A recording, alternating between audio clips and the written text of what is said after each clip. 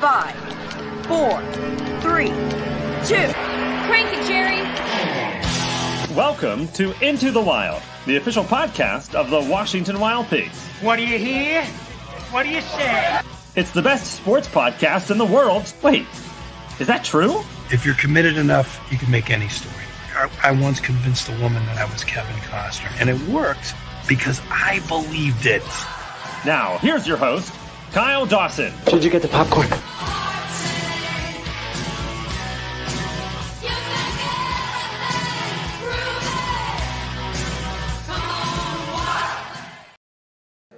Back on the Wild Things Baseball Network for our post-game show. The final tonight, Gateway 2 and Washington 0. There is not much to highlight tonight, but we'll go through the scoring, tell you about the totals, and we'll try to highlight some stuff from Washington's loss tonight that drops them to 9-4. Gateway gets a win to advance to 8-6.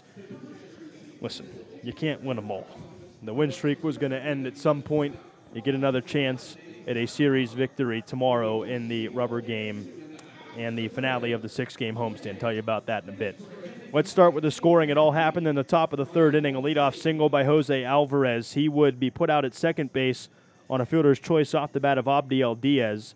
That would leave it a runner at first base with one out. Andrew Moritz, the next hitter, the right fielder, saw Diaz take off on the pitch and served a fly ball out to deep right center field that would get down behind Caleb McNeely for an RBI triple. Moritz made it 1-0 Gateway. The next hitter would score Moritz. Gabe Holt, a flare to center field in no man's land, would bring home Moritz. An RBI single made it 2-0. That's all the scoring in the contest today.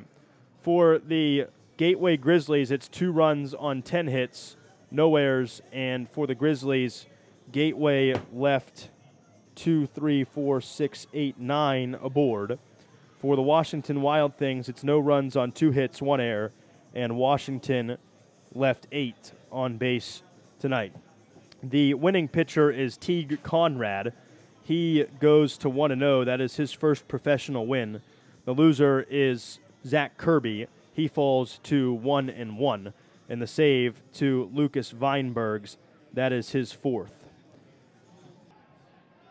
Runner takes off. Pitch a strike. Ricardo's throw is in time.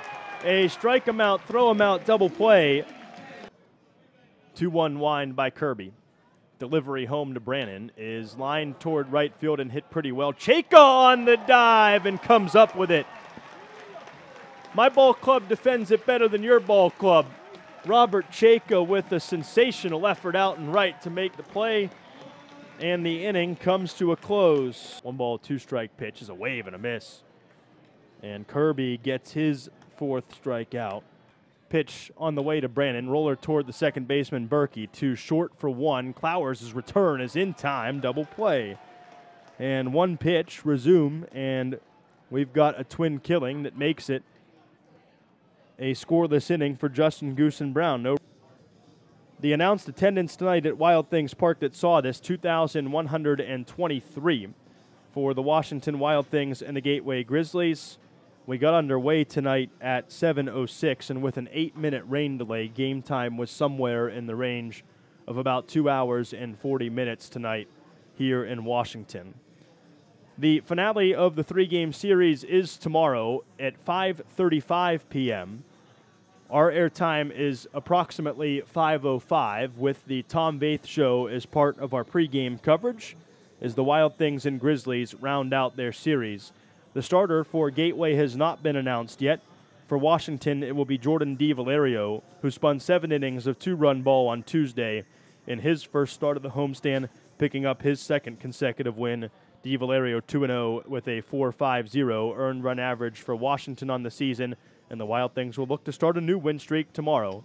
Gateway goes to 8-6. Washington falls to 9-4. For all of us at the Washington Wild Things, we thank you for tuning in.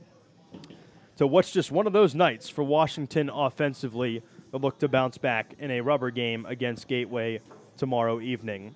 It is a Blueprints Kids Eat Free Sunday tomorrow. It's also the celebration of Wild Things' 22nd birthday.